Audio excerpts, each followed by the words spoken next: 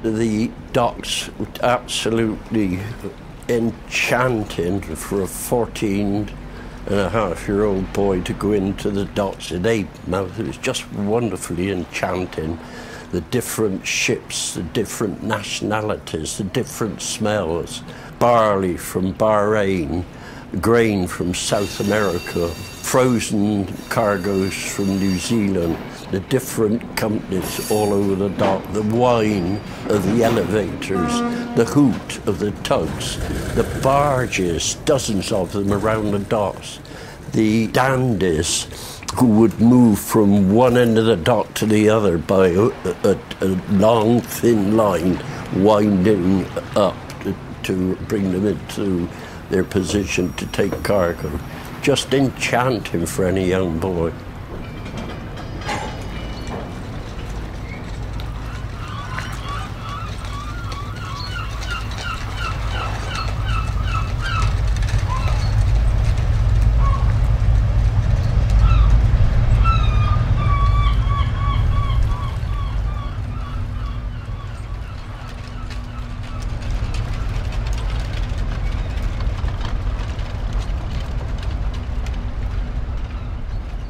When you came out from around the docks, the Shipping Federation opposite the Royal Hotel at Avonmouth, which is famed all over the world, they would have a notice in the door, in the window, and it would announce on a small slip of paper, SS so-and-so arriving, and it would give the date, probably 2 days' time, requires cabin boy or deck boy. And that was an open invitation to travel the world at 14 and a half, and hundreds of boys did.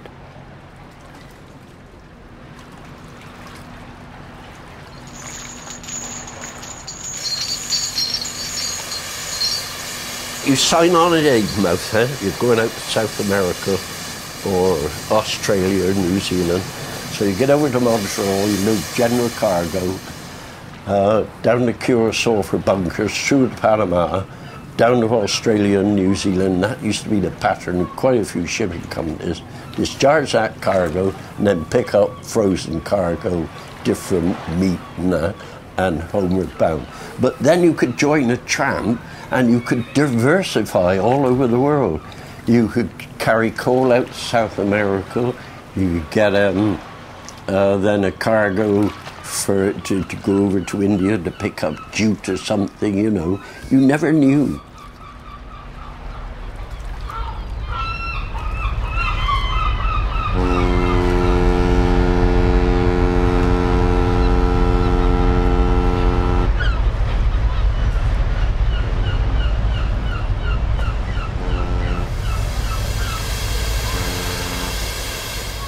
When you think of the cargoes, the different cargoes, the red ore from the Persian Gulf, that was a monstrous way of labour, awful. Then there was sugar over 100 weight bags of sugar. There was a timber. It was a dangerous occupation. And on the quay wall would be the capstan with a rope hauling the trucks along. And when you went on the docks at Avonmouth or Bristol, you had to be totally alert because life was moving.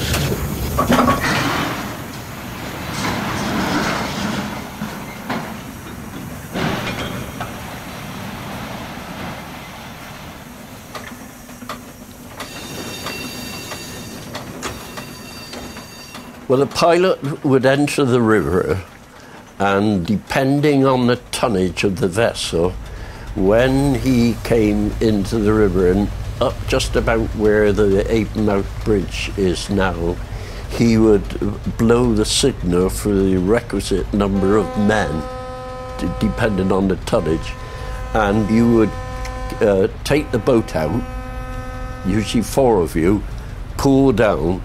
That was something special, I'll tell you, because it was a fast-flowing tide. So when you got down so far, here's the ship coming up, and just imagine when it's black, pitch black, as it often was. You'd ship the oars, and one bloke would take the stern oar, sculling the boat like that, and then sweep round and come alongside the ship. A gas warp would be hanging over the side. And although I was a deep water sailor, it was a hitch that I'd never seen before when I first started. You would take a right-in turn around the forward thwart, and then a loop, and put the shaft of the oars through it, and the boat then would come alongside like that, and the helmsman, up he would go to the wheel. And by now, we're approaching Pill, and then Adam and Eve, and then the deadly horseshoe bend. Very nice in the summertime, but pitch black night, all you've got is the one navigational light.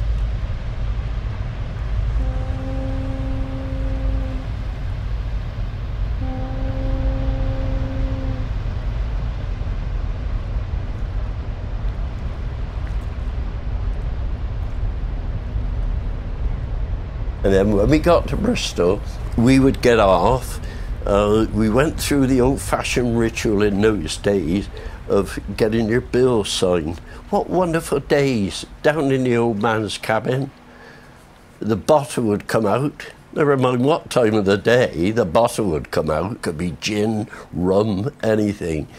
And the cap would sign his note, sign the note for the hobblers, sign the note for the pilot, and then we would come ashore at Cumberland Basin. Invariably, the last train went at 11:30, so it was walk home.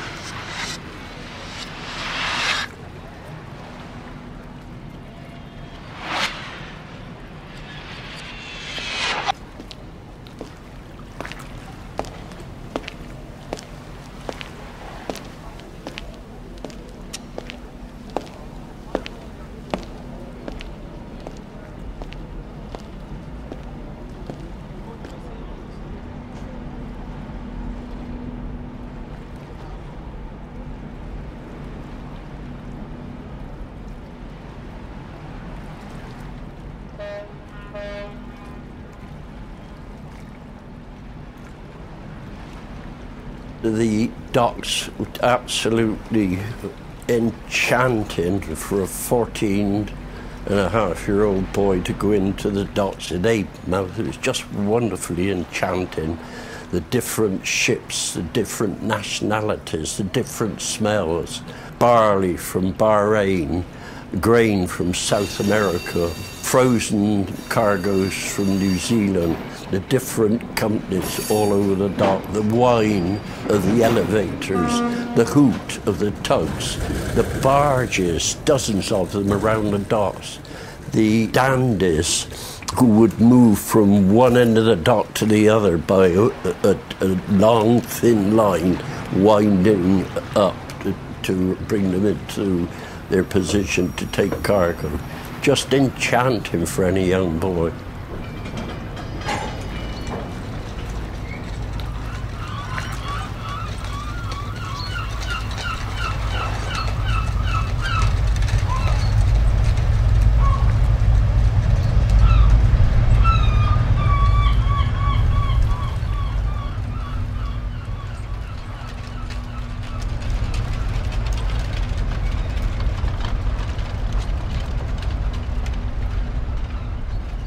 When you came out from around the docks, the Shipping Federation opposite the Royal Hotel in Avonmouth, which is famed all over the world, they would have a notice in the door, in the window, and it would announce on a small slip of paper, SS so-and-so arriving, and it would give the date, probably 2 days' time, requires cabin boy or deck boy.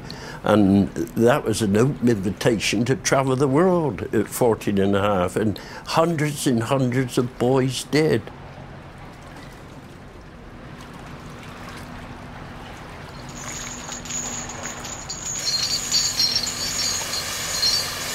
You sign on at Avonmouth, you're going out to South America or Australia or New Zealand.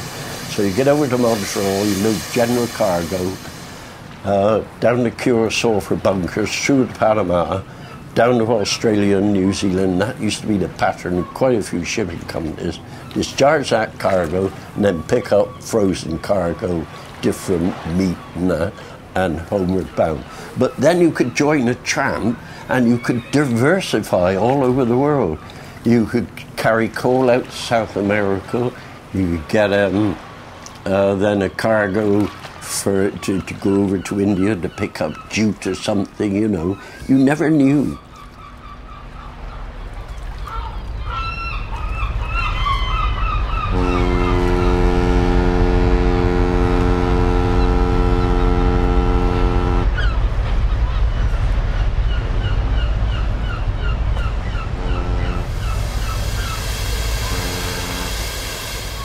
When you think of the cargoes, the different cargoes, the red ore from the Persian Gulf, that was a monstrous way of labour, awful. Then there was sugar, over 100 weight bags of sugar. There's a timber. It was a dangerous occupation. And on the quay wall would be the capstan with a rope hauling the trucks along.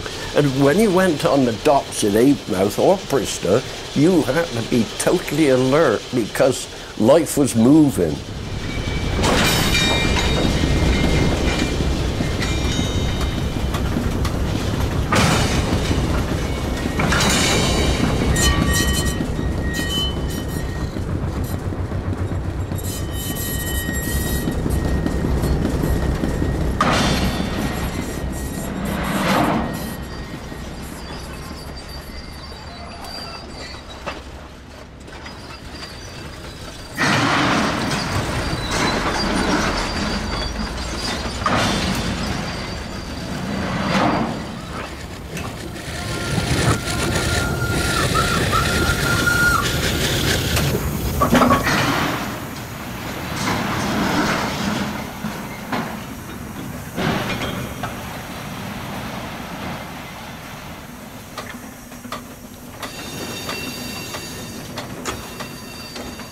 Well, the pilot would enter the river, and depending on the tonnage of the vessel, when he came into the river and up just about where the Avonmouth Bridge is now, he would blow the signal for the requisite number of men, depending on the tonnage, and you would take the boat out, usually 4 of you, pull down. That was something special, I'll tell you, because it was a fast-flowing tide.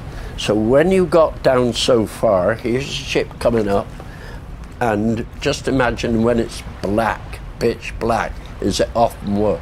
You'd ship the oars, and one bloke would take the stern oar, sculling the boat like that, and then sweep round and come alongside the ship. A gas warp would be hanging over the side, and although I was a deep water sailor, it was a hitch that I'd never seen before when I first started. You would take a right-in turn around the forward thwart, and then a loop, and put the shaft of the oars through it, and the boat then would come alongside like that, and the helmsman, up he would go to the wheel. And by now we're approaching Pill, and then Adam and Eve, and then the deadly horseshoe bend. Very nice in the summertime, but pitch black night, all you've got is the one navigational light.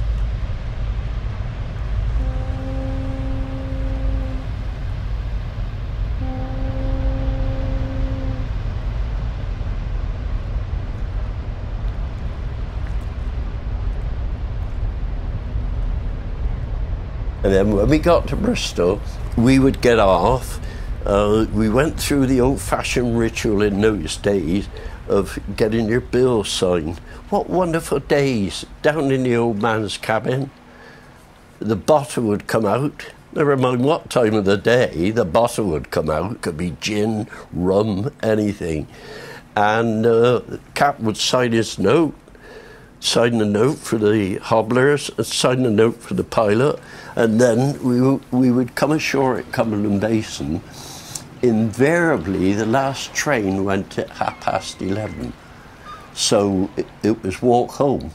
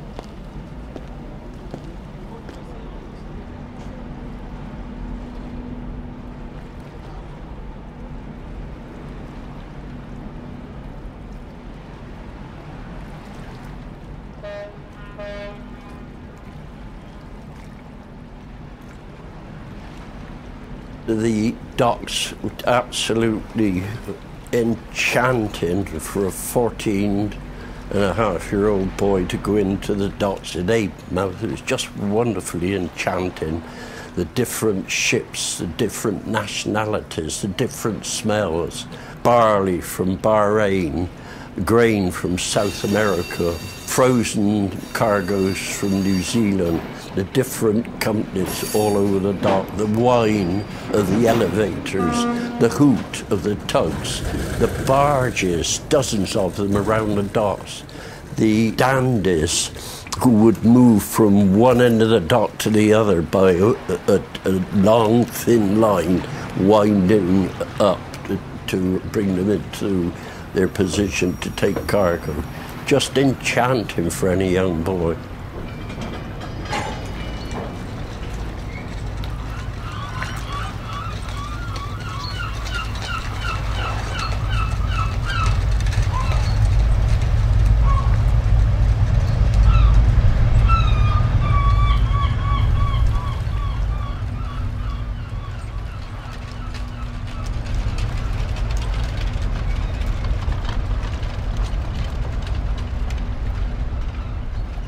When you came out from around the docks, the Shipping Federation opposite the Royal Hotel in Avonmouth, which is famed all over the world, they would have a notice in the door, in the window, and it would announce on a small slip of paper, SS so-and-so arriving, and it would give the date, probably 2 days' time, requires cabin boy or deck boy.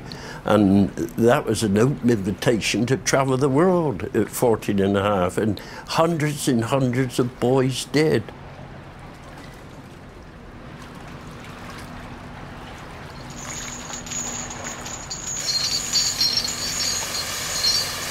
You sign on at Avonmouth, you're going out to South America or Australia or New Zealand. So you get over to Montreal, you load general cargo, down to Curacao for bunkers, through to Panama, down to Australia and New Zealand. That used to be the pattern of quite a few shipping companies. Discharge that cargo and then pick up frozen cargo, different meat and that, and homeward bound. But then you could join a tramp and you could diversify all over the world. You could carry coal out to South America, you could get then a cargo to go over to India to pick up jute or something, you know. You never knew.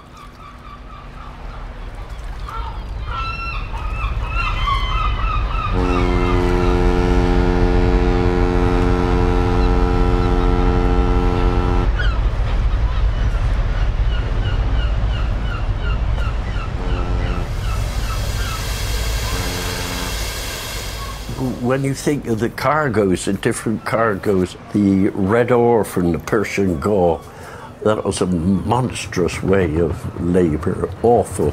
Then there was sugar, over 100 weight bags of sugar. There's a timber.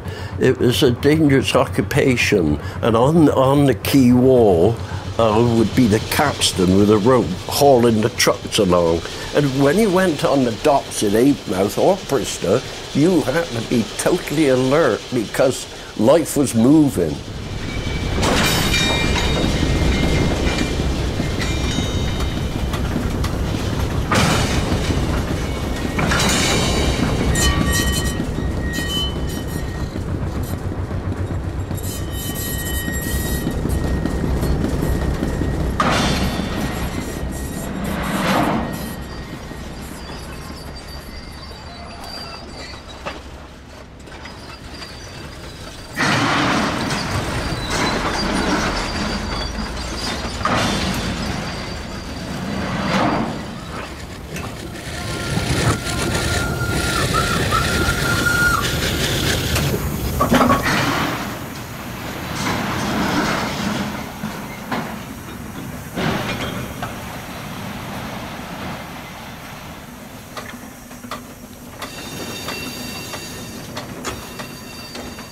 Well, the pilot would enter the river, and depending on the tonnage of the vessel, when he came into the river and up just about where the Avonmouth Bridge is now, he would blow the signal for the requisite number of men, depending on the tonnage, and you would take the boat out, usually 4 of you, pull down. That was something special, I'll tell you, because there's a fast-flowing tide, So when you got down so far, here's the ship coming up, and just imagine when it's black, pitch black, as it often was. You'd ship the oars, and one bloke would take the stern oar, sculling the boat like that, and then sweep round and come alongside the ship. A gas warp would be hanging over the side, and although I was a deep water sailor, it was a hitch that I'd never seen before when I first started. You would take a right-in turn around the forward thwart, and then a loop, and put the shaft of the oars through it, and the boat then would come alongside like that, and the helmsman, up he would go to the wheel. And by now we're approaching Pill, and then Adam and Eve, and then the deadly horseshoe bend. Very nice in the summertime, but pitch black night, all you've got is the one navigational light.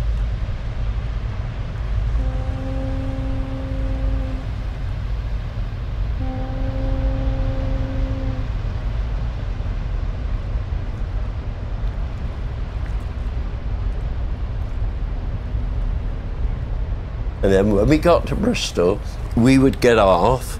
We went through the old-fashioned ritual in those days of getting your bill signed. What wonderful days, down in the old man's cabin. The bottle would come out. Never mind what time of the day, the bottle would come out. It could be gin, rum, anything. And the cap would sign his note, sign the note for the hobblers, sign the note for the pilot, and then we would come ashore at Cumberland Basin. Invariably, the last train went at 11:30, so it was walk home.